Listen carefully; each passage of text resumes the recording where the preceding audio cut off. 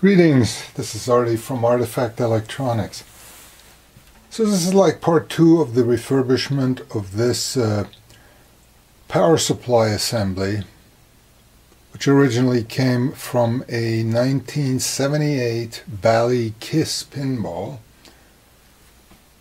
And last time we cleaned things up, replaced a few connectors, and we did some voltage measurements, but some of the voltages were off. And the reason for that is this is not a complete power supply. It's basically the transformer and a rectifier board.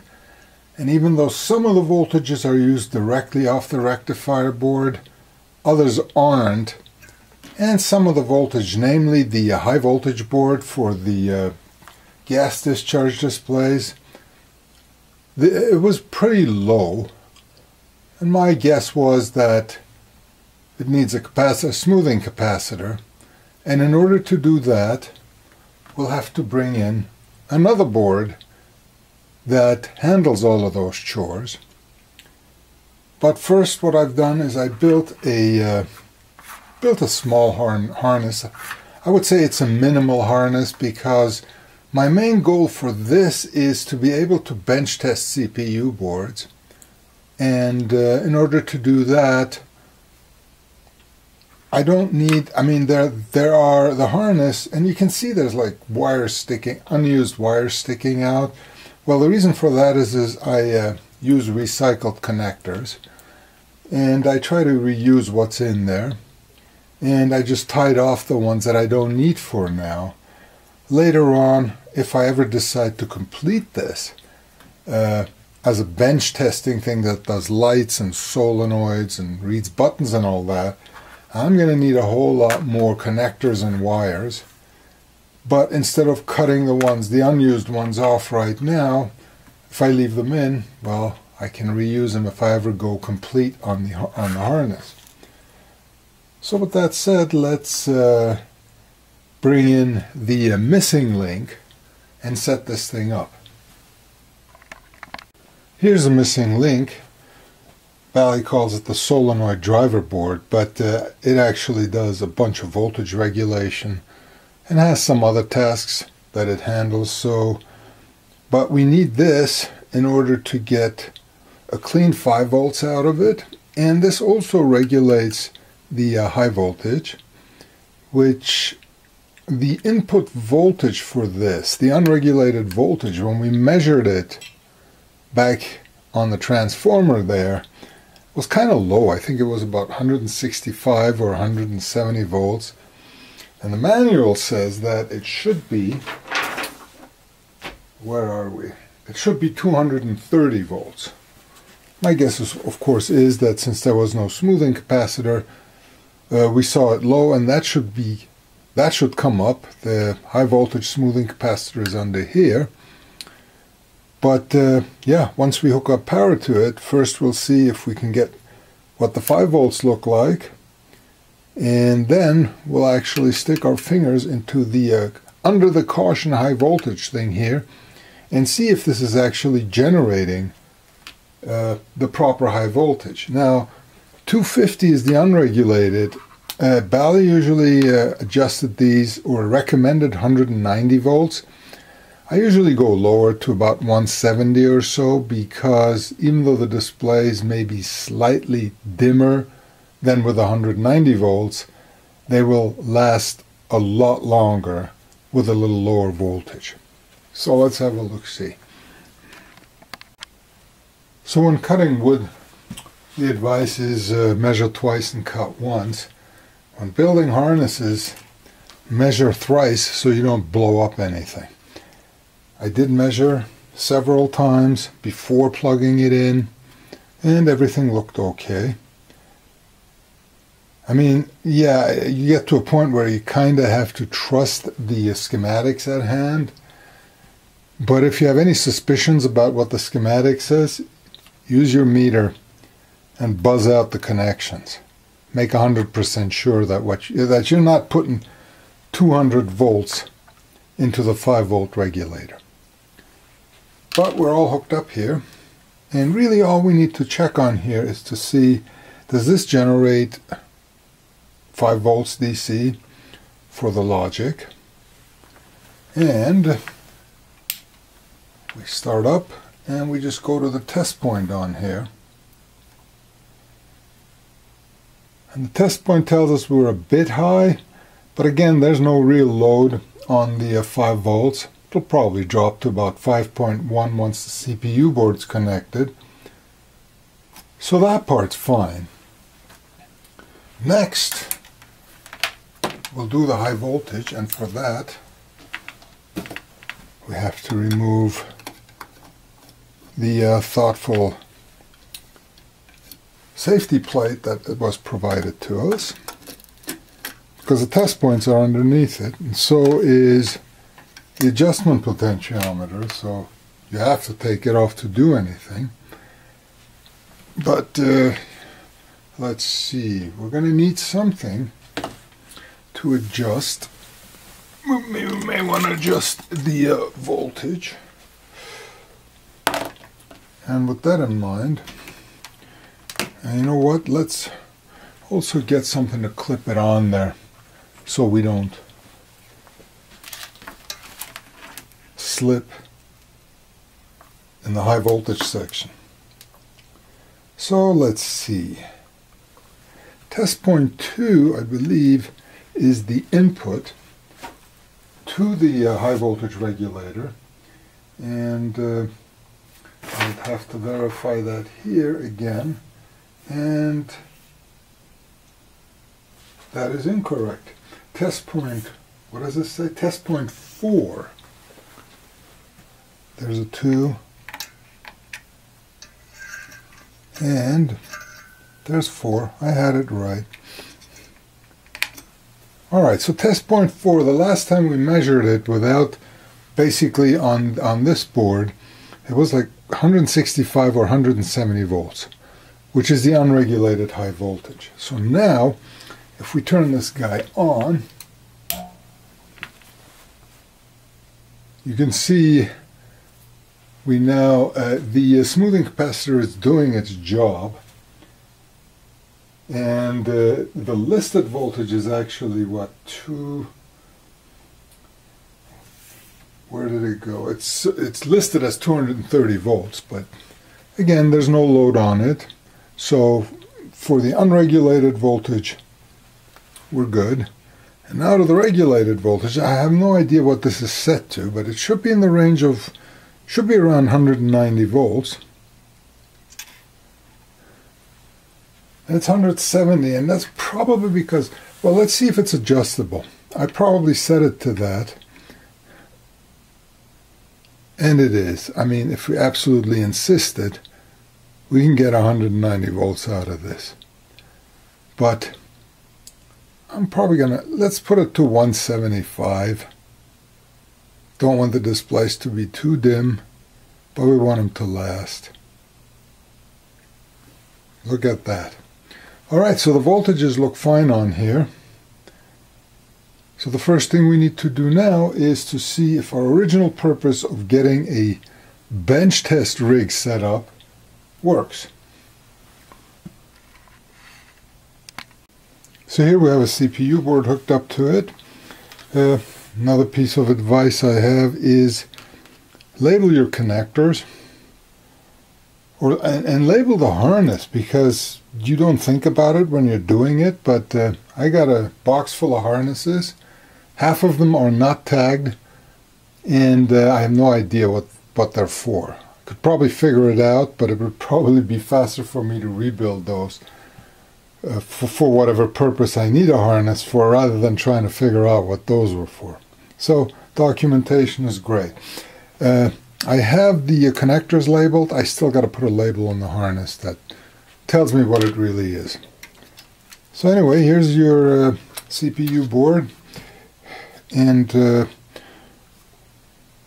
we're not going to get into a deep discussion on the board, but what we are looking for is, we're just kind of checking to see if this thing boots up. It's got a power on self-test, or post as it's called in PCs, and that makes this thing blink, this green LED blink 7 times.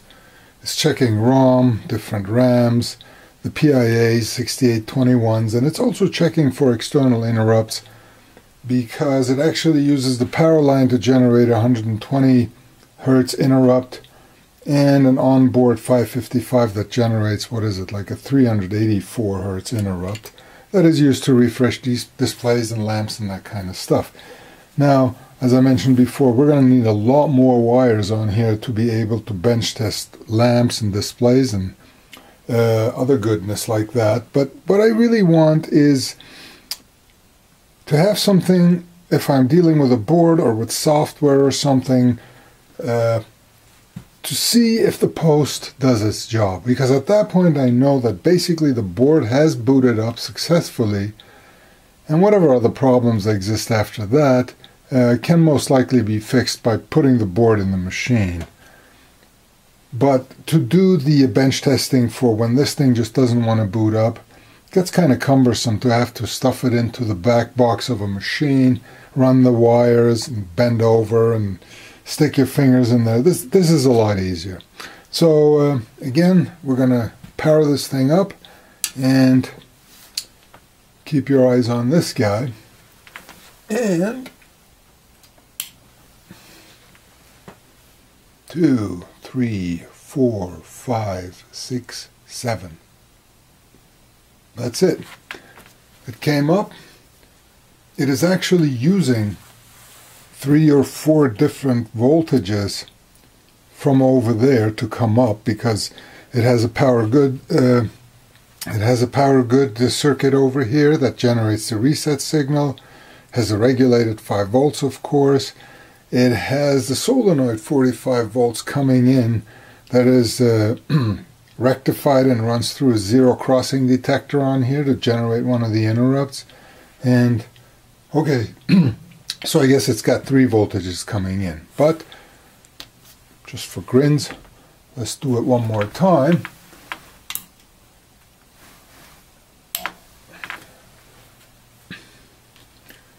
And it does its stuff.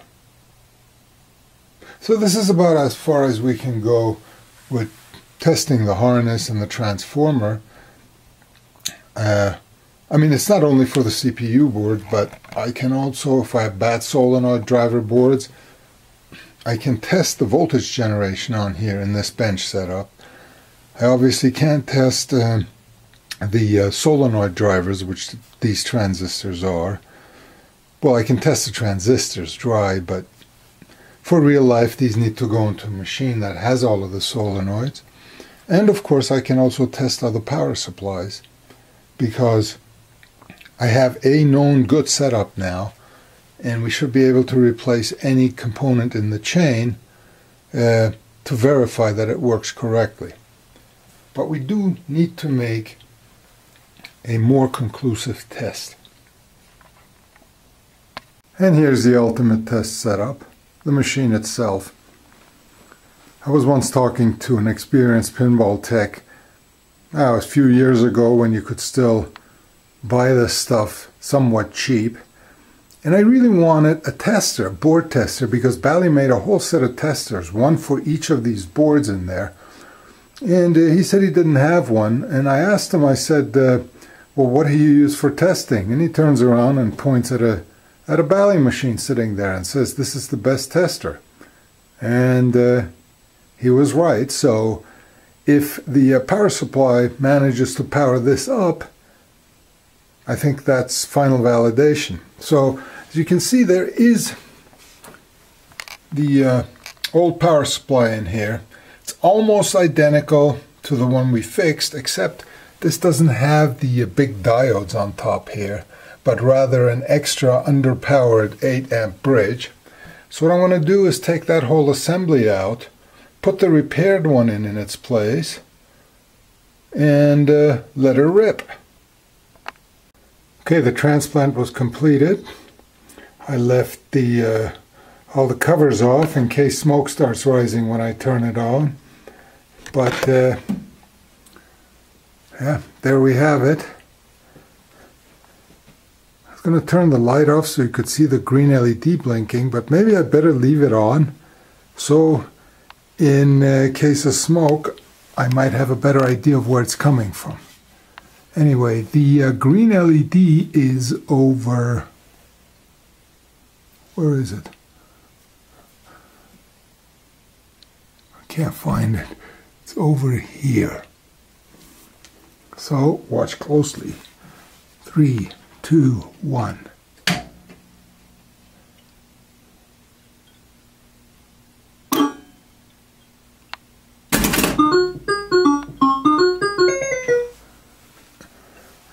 All right, so far so good.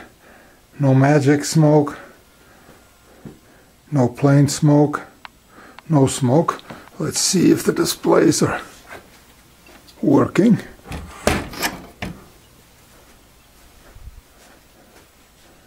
And they are.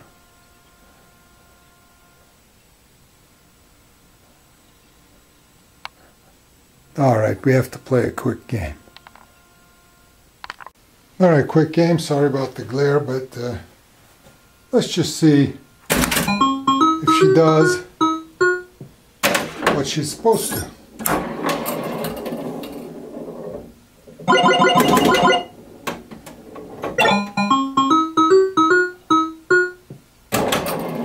Looks like all the lights are on.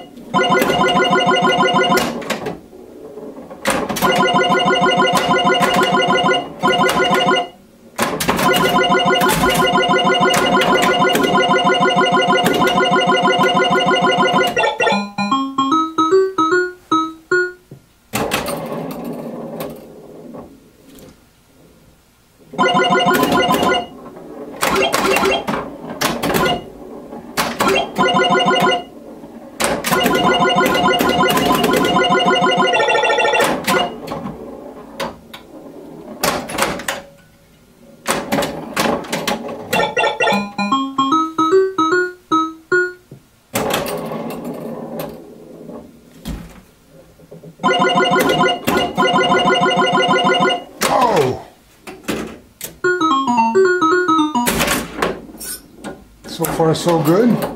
Let me know if you see smoke coming out of anywhere.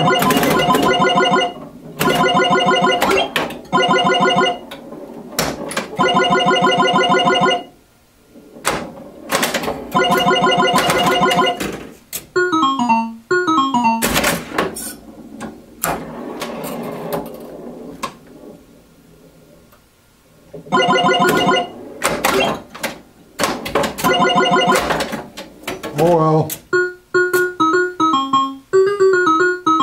Well, looks like she survived.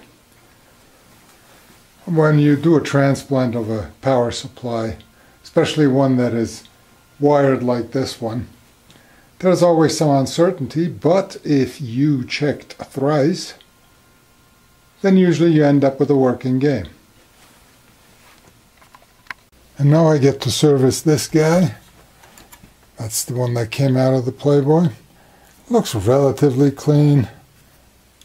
It's got some lamp cord here, so I got to take care of that. Notice that this doesn't have the two large dual diode rectifiers over here, but rather a third bridge mounted underneath like the other two. And if we look at that a little bit more closely,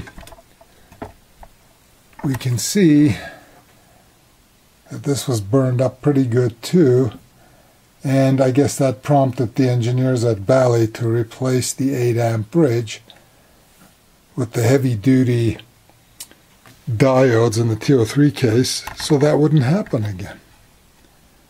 But there you have it. Thanks for watching.